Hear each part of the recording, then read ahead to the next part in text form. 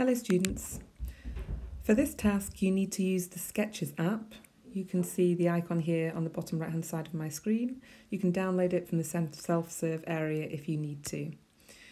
Once the app opens, you need to click on a blank canvas and then import your photo by going to the three dots at the top of the screen.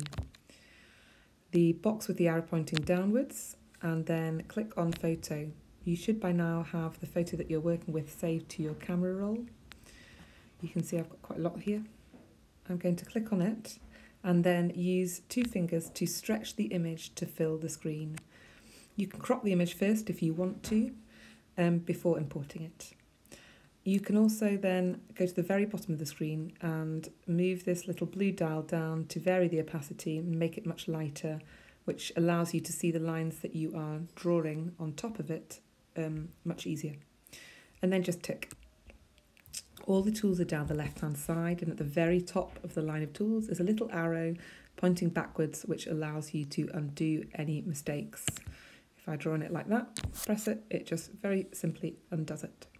The tools that you're going to need are the ruler tool at the very bottom of the screen. You can see that this appears with a red line on it when you are working with it.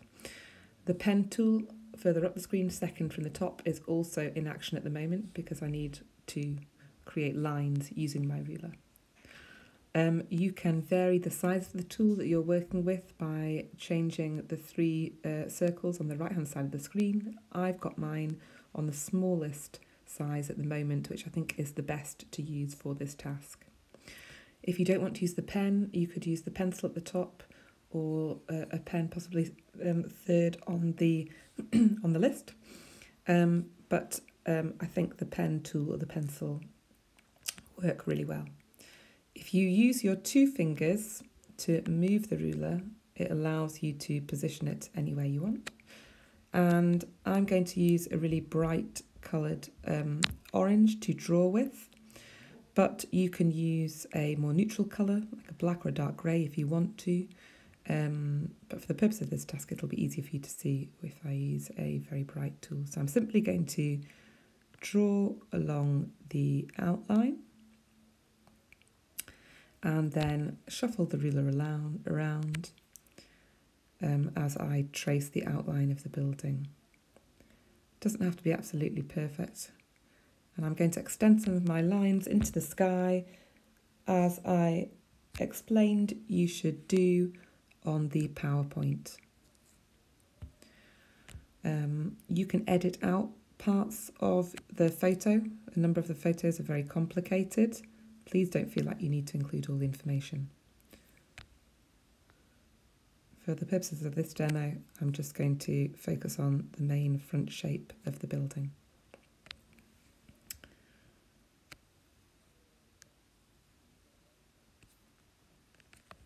Now, in a moment, I'm going to show you how to fix any little gaps where you haven't quite managed to enclose the shape. So if I switch off the ruler tool and then zoom in, you'll notice here on the bottom right hand corner there's a little gap. That means that if I go to the roller tool now and were to fill that shape, then all my canvas would be filled. So if I undo that and then use the pen tool and just quite simply join up my lines, and then very quickly and sharply use two fingers to snap back out to the original size, then I should be able to go back to that roller tool, select a colour from there, a tone from there, and fill the section that I'm working with. You can use a variety of colours and tones. Working with two contrasting colours can be very effective, or a simple colour palette of maybe 3 different tones. You may wish to bring some of the colours from your building up into the sky, and like so. You might find that if you click on some of the boxes from the sky, that accidentally you fill the entire canvas. If this happens, then simply undo, go back to your ruler tool, and it doesn't really matter what colour pen you're using, but select the pen again and just draw a line to create an enclosed shape outside the edge of your canvas. Get rid of the ruler tool, and that will give you an enclosed shape to now fill.